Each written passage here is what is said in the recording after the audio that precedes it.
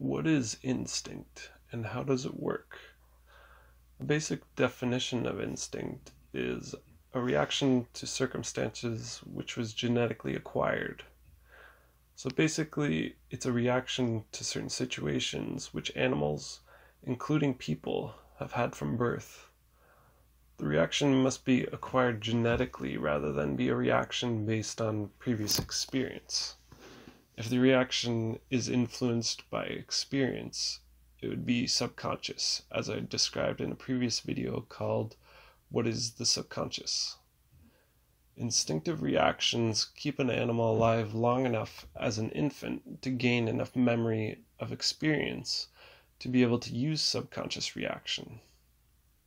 It functions by using neurochemicals in the brain to cause these standard instinctive reactions based on the species.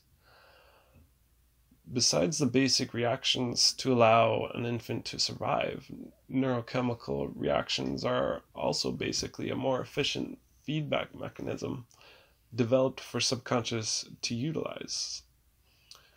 In any scenario, the combination of neurochemicals, or emotions as we call them, can last for varying lengths of time in order for the subconscious to use it as a reinforcement for various factors throughout the experience.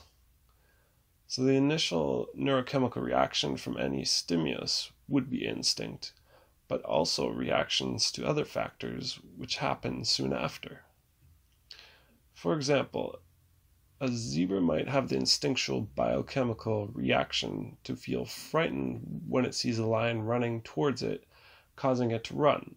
If the zebra escapes, and 1 minute later, while it's still running with its chemically concocted rush of fear and adrenaline still influencing it, it might see a boulder slightly resembling the shape of a lion and run away from that boulder. Normally, its instinct would not to run from the boulder, but that changes under the influence of heightened neurochemicals.